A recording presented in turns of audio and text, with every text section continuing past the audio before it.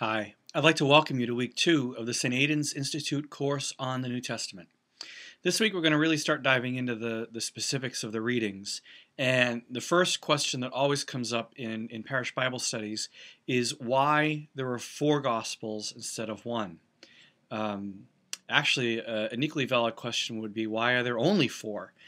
There were quite a few more written in the early life of the church, and it wasn't until the Council of Nicaea that it was decided that there would only be 4. However, with the 4, there are still some pretty significant questions to ask.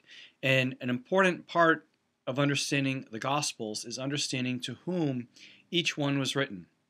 Each one had a different audience and was addressing different issues. For example, Matthew was written to a Jewish audience. And so as you read through Matthew, you will constantly see references to the Old Testament, and Matthew pointing out that what Jesus did was to fulfill a specific Old Testament prophecy. And for a Jewish audience, that will be significant because he's trying to show them that Jesus is indeed the fulfillment of the Scriptures and indeed the Jewish Messiah.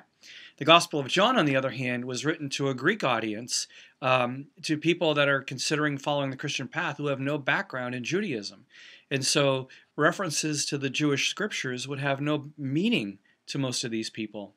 And so John writes in a much more philosophical and intellectual style that would resonate more with a culture that's steeped in the Greek philosophical approaches to intellectual pursuits. And so in John 1, you get this long, beautiful explanation of how Jesus is the Word, the Logos. And that, to a Greek audience, is going to make a lot of sense, whereas to a Jewish audience, they're not really going to care very much.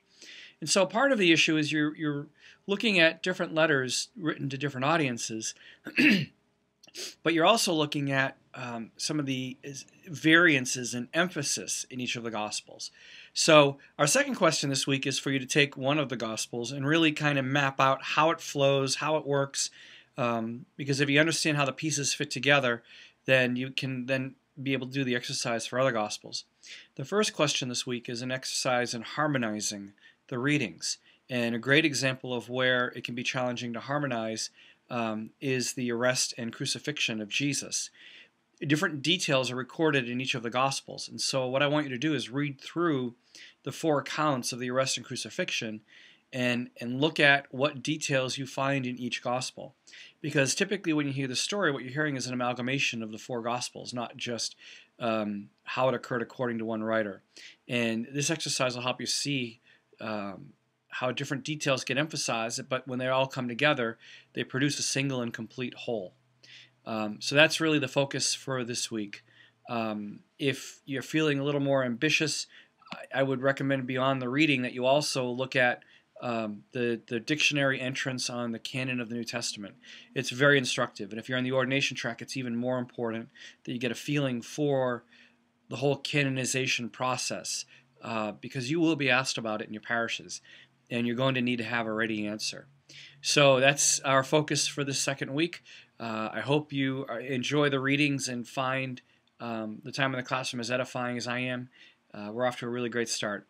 So thank you, God bless you, and I'll see you in the classroom.